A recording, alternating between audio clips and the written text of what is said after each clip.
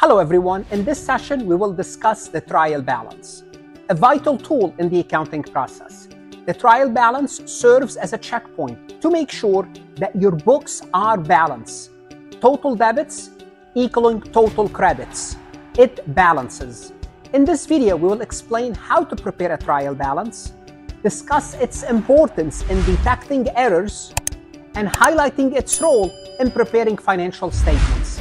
Matter of fact, we're going to go ahead, take the trial balance that we will prepare today and prepare financial statements. We will use the figures from the prior session to prepare a trial balance.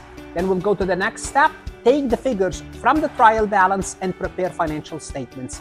Let's go ahead and dive into the trial balance. So let's start where we left off in the prior session, and that is the ending balances for each account. The assets, liabilities, common stock, dividend, revenues, and expenses.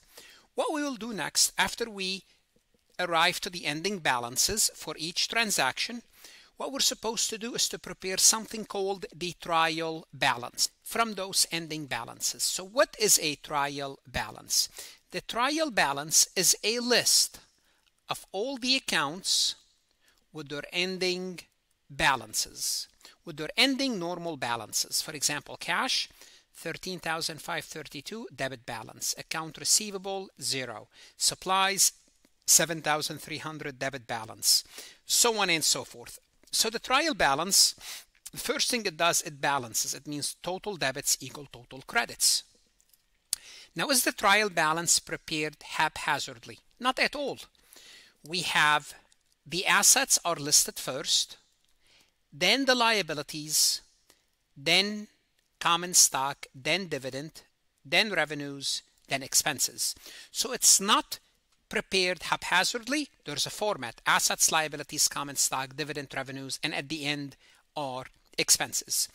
The trial balance is not a financial statement because the trial balance shows you the debit balances and the credit balances for each account, and they're supposed to do what? Balance. That's the definition of a trial balance. Now, how to search for errors if the trial balance does not balance? Now, in the real world, if you're using a software, most software, they don't allow you to input a transaction that's the debits are not equal to the credits. So if all transaction debits equal to credits, the trial balance will equal. But let's assume you're still using a manual system, or the computer system does not have this internal control. Well, ensure the trial balance column are accurately totaled. Well, make sure you add them up properly. That's the first thing. Often we use Excel.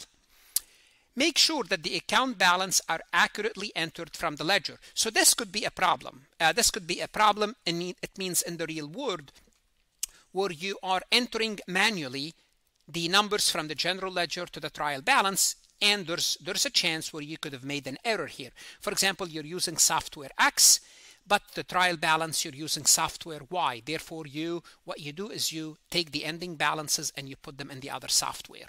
So that could have an error. Verify that debits and credits account are correctly placed on the trial balance and not mistakenly swapped. So making sure, so for example, this is a credit balance is not placed under the debit column. Again, software properly programmed, that should not be an issue. But if you are using Excel or you're entering things manually, that could happen. Well, recompute each account balance in the ledger to make sure it's accurate. Go back and review each account separately. And this is time consuming if you want to go back and review the balances in the ledger. But you might have to do that. Verify to the journal. Go back to the journal entry and make sure the journal entries are posted properly. Make sure that each original entry has equal debits, equal credits. As I told you, this is solved if the software has that capability. Now, after we prepare the trial balance, and this is really where we prepare the financial statement from.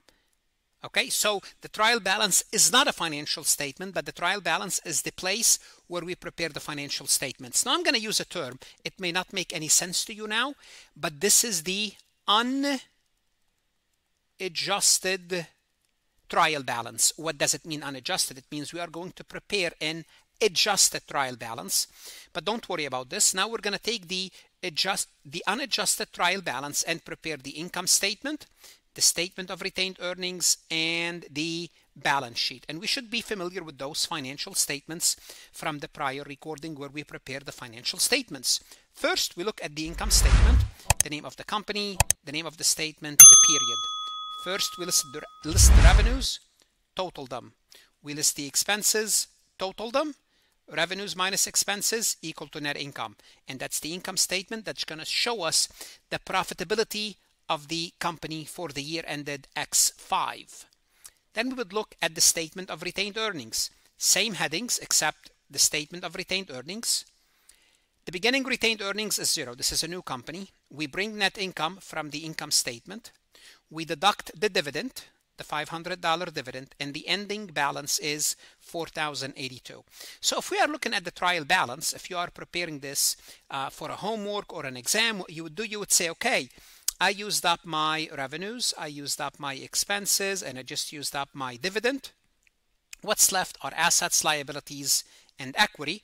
And now I am ready to prepare the balance sheet, which is, as of a point in time, as of December 31st, assets on one side, cash, supplies, prepaid equipment, $50,342. Liabilities, we have two liabilities totaling $6,350. Common stock is $40,000, and retained earnings is from the statement of retained earnings.